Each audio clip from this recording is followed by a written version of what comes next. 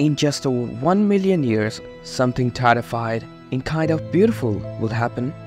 Something that only happened in science fiction movies. A star will likely to pass through our solar system. This is Gliese 710. It's an orange star slightly smaller than our Sun and is currently located around 60 light years away from us, but not for long. In 1.29 million years, the star will just pass 0.16 light years away from our Sun, comparing that to the current closest star to us, which is 4.2 light years away. This is nearly scarily close. In fact, it will be so close that it will appear as bright in our sky as Venus and Jupiter. This is so close that it has an 86% chance of actually passing through the Oort cloud.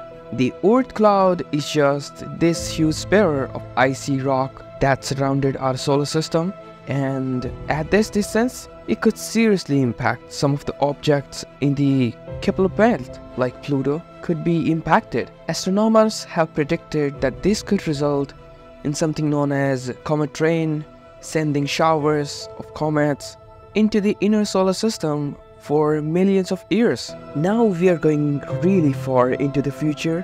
In 225 million years from now, we will finally have completed one full orbit of our Milky Way galaxy. This is known as a galactic year. Despite the fact that we are orbiting pretty quickly at 230 kilometers per second, it still takes us 225 million Earth years to complete one full orbit. Since our planet formed, Earth has completed this trip 20 times already, but never with the humans on board. But we don't orbit in a nice flat plane like this. We are actually traveling more like this, tilted on a 60-degree angle. Every single year, Moon moves 1.5 inches away from the Earth. This is because of tidal interaction with the Earth. The Moon's gravitational pull creates these plunges on either side of the Earth, but because Earth rotates in the same direction as the Moon orbits, the plunge causes the Moon to speed up ever so slightly, causing it to slowly get further and further away.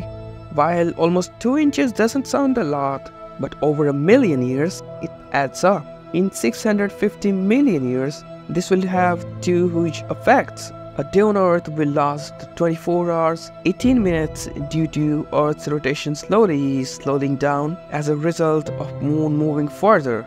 And more importantly, the last ever total solar eclipse will happen. Because of this point, the Moon will no longer be big enough in the sky to eclipse the Sun completely. Currently, the Moon is 400 times closer to the Earth than the Sun, and it just so happened to be 400 times smaller. This means that we get to see these beautiful total solar eclipse, as the Moon is just the right size to block out the light from the Sun perfectly, but eventually the Moon will be just too small because it moved away from us, and we will no longer be able to see eclipse like this. Sahara, a place you probably picture something like this: dry, hot, barren, hell on earth. But did you know one day it will look like this? A vast grassland filled with life. It happened many times before, and it will happen again soon. For hundreds of thousands of years, this area on the African continent has alternated between desert and tropical savanna on a roughly 20,000-year cycle. This is caused by the precession of Earth's axis every 26,000 years. As it moved and wobbled its way around the Sun, it reached its present-day desert conditions around 1,100 years ago. After slowly drying out across around 6,000 years, in around 30,000 years, Earth will wobble once again, flip, leading to the Sahara Desert becoming green once more.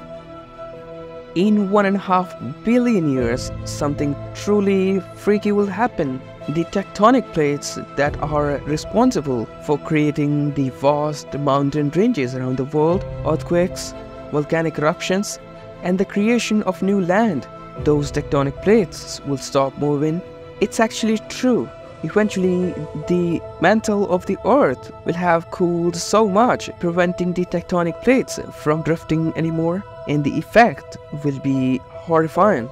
The carbon cycle completely stops, affecting life on Earth. The continents no longer move, preventing new continents from forming. The wind and weather slowly rot in the mountains here on Earth over millions of years, leaving the remaining land extremely flat. This could even result in the Earth being reverted to an ocean world over time, the entire planet covered in a cold ocean. A side effect of climate change that we don't often hear about is the acidification of our ocean. The ocean absorbs 30% of the carbon dioxide released into our atmosphere.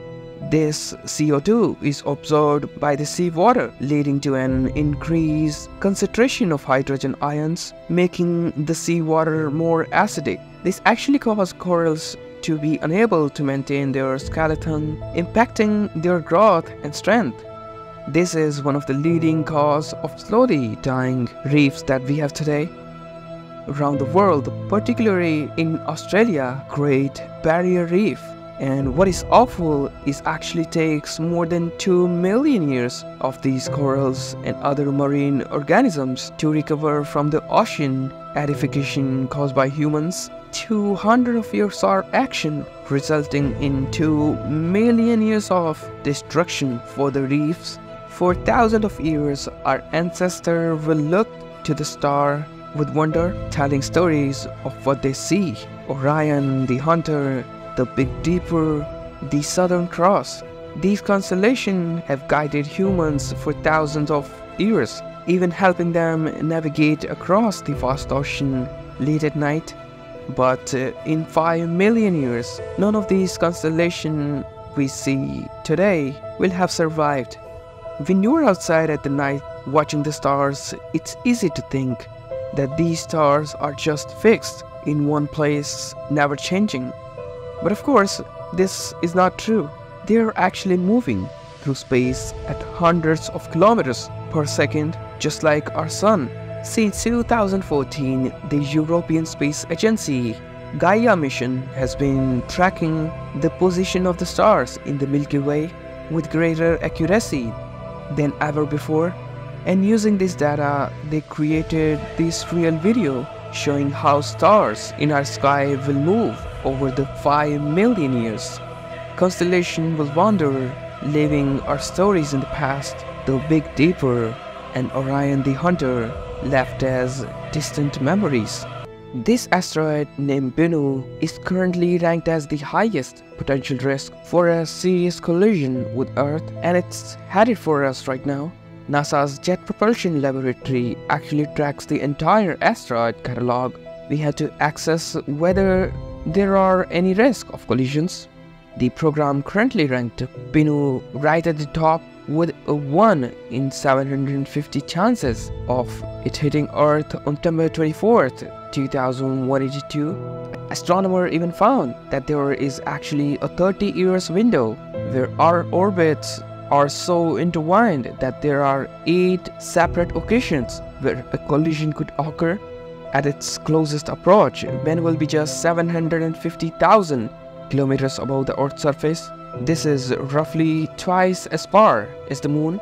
Now, if this impact does occur, the collision will have the kinetic energy of 1200 megatons of TNT.